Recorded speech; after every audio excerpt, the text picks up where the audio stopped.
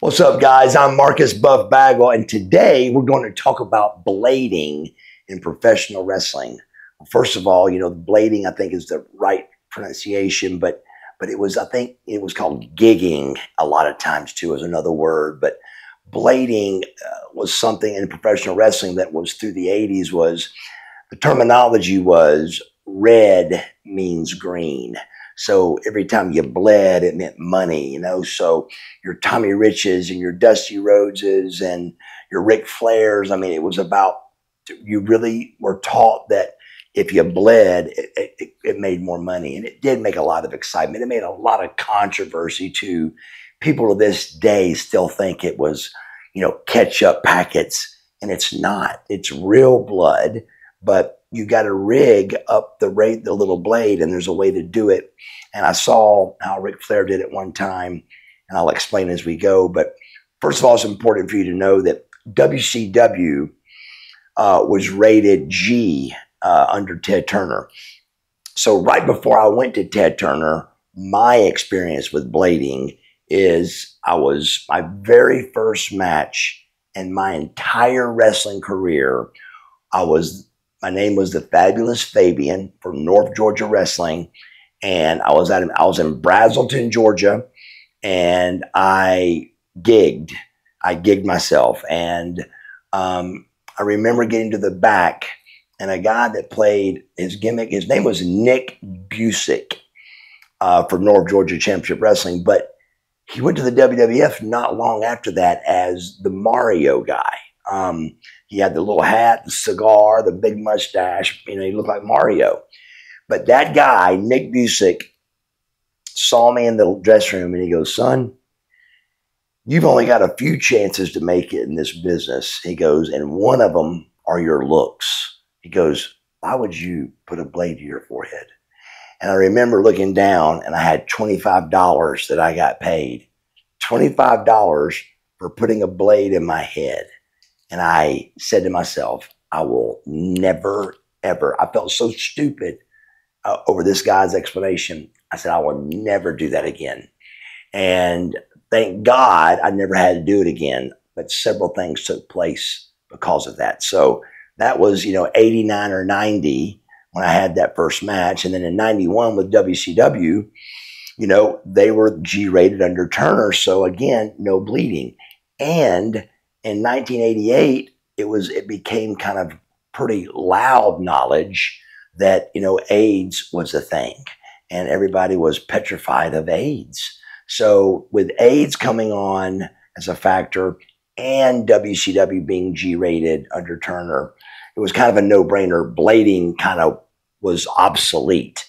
So at WCW, if you bleed and didn't mean to bleed, that's called you got hard weighed. So if a chair hits you and you're bleeding, that means you're bleeding, but it was a hard way. You're bleeding the hard way. And if that happened at WCW, it went to the hard camera. The camera went up on it. It went instantly to the hard camera. WCW did not allow bleeding. They did not want it. It was a bad thing. We were G-rated. So it would go to the hard camera.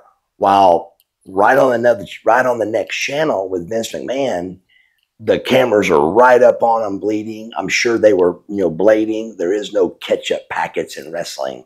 It's always real blood. It's a matter of just, they just get a little razor blade and they put they put it on their wristband, and they make the blade just the tip of it, and it's got tape on it so you can hold it. And you don't got to gauge the depth. You just stick it in and go an inch.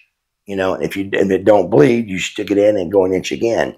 And how you do that is the guy will take the fall that's going to bleed, and the camera comes back up to the talent that's not on camera, and then he'll go back to the person, and he's already kind of messed with his forehead, and he's able to bleed when he comes back up. A lot of times, let's say if I did have to bleed, I'm not comfortable doing it. I'm a little bit nervous about it. A lot of guys would be.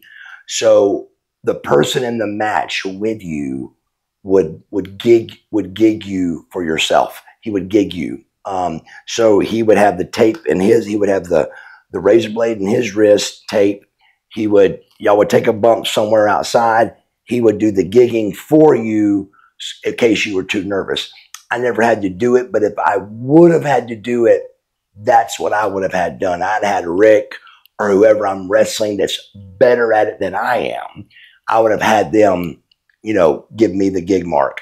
I do believe, and there was times we did it still during WCW where we got it okay that Rick needed to bleed for something. We got it okay that somebody needed to bleed. So I do believe the saying that red means green because it makes it interesting, and then people want to believe that it's real, and that helps them think it's more real. And so if nothing else, it caused controversy.